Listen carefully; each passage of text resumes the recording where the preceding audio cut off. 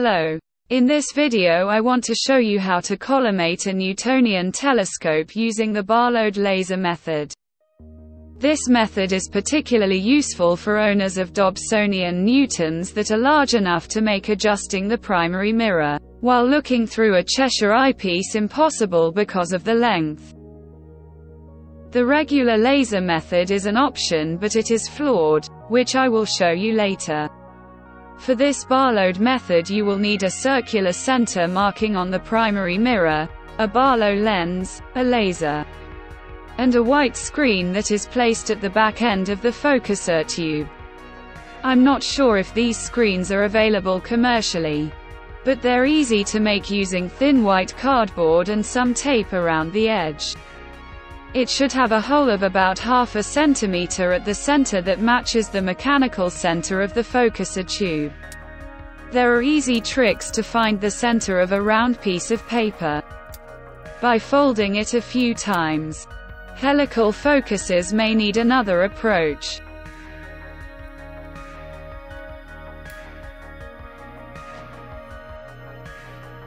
For the first step, adjusting the secondary mirror, I use the Cheshire eyepiece. Leave the white screen off in this step. I highlighted the center marking because the camera would only focus on the crosshairs at the end of the Cheshire tube. Once the secondary mirror adjustment is finished, remove the Cheshire and put the screen in place.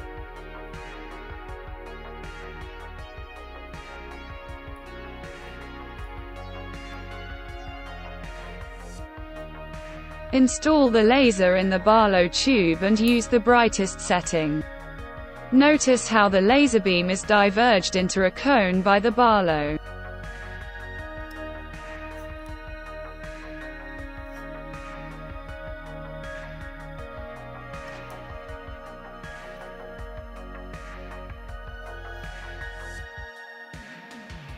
This is needed to create a patch of light around the center marking on the primary mirror.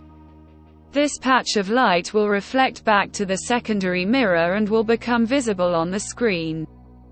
In this patch we can also see the shade of the donut-shaped center marking.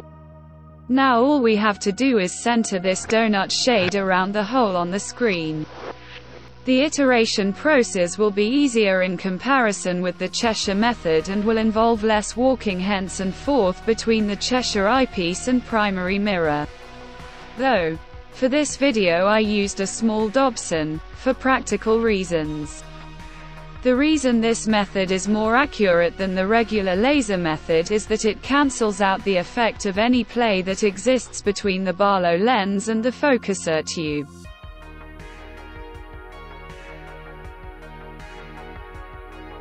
Even with the tightening bolt secured, you cannot be sure that the mechanical axis of the focuser tube is parallel to the optical axis of the Barlow lens. This play might introduce only a tiny error at the focuser tube, but it will travel the full focal length down to the main mirror where this error might become significant. It becomes apparent when using only the laser collimator. Besides that, the laser collimator itself is often poorly collimated, introducing even more errors. When this is done, you can do another check with the Cheshire, order a statist. Don't forget to remove the white screen afterwards because it seriously downgrades your view, as I have often experienced.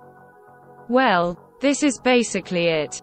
This is just a quick guide how to use this method before each observation session. The full collimation procedure that applies to a newly built telescope, for instance, involves more steps. I'm not an expert on optics or collimation in general. There are other people that explain the theory concerning collimation way better than I can. I will leave a link in the description if you want to know more. Finally, credits must be given to the Swedish telescope builder Niels Olof Karlén, who came up with this method. I hope this video is of any use to anyone, and my apologies for using a robot voice. Clear skies.